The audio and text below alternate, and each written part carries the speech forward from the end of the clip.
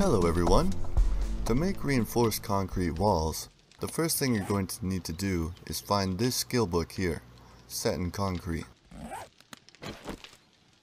After you have read that, you'll be able to start making concrete mix, which requires small stones.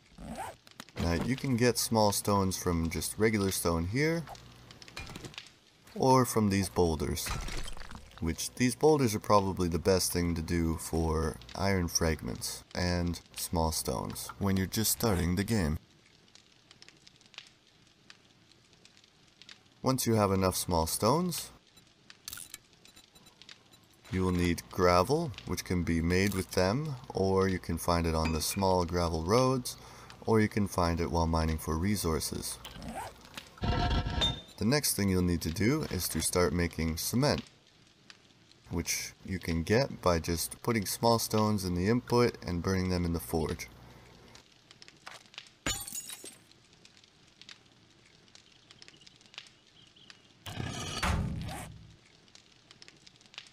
To make concrete mix, you'll need the cement and gravel. And you'll be able to make that. So once you have your concrete mix, then you have to go back in your forge and start making rebar frames, which requires the anvil here. Now there's two ways to make reinforced concrete walls. I'll start with the one that it used to be. So you'll just place your rebar frames down where you want them to be and upgrade them with the repair tool. Now it's important to place them in a place where you're not going to be taking them out again, as it takes quite a bit of damage to remove them.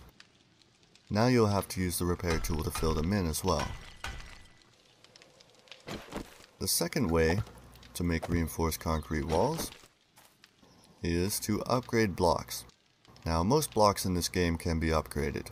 So you start with wood frames, which takes 10 wood to upgrade to normal wood, another 10 wood for reinforced, and then 10 iron scraps to turn it into reinforced iron wall, and then another 10 for the scrap iron wall, and another 10 scrap iron for the reinforced scrap iron wall, and finally 10 concrete mix to get into the concrete.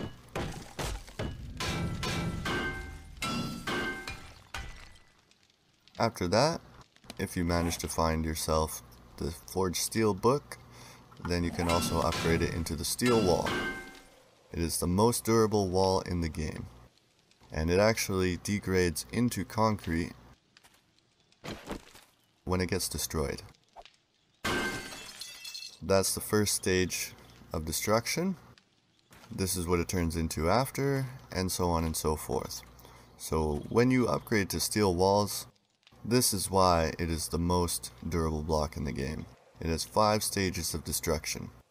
And if you do happen to find it like this, you can always just re-upgrade it. Do keep in mind that this here is a very, very weak block compared to the 3000 health that each of these have.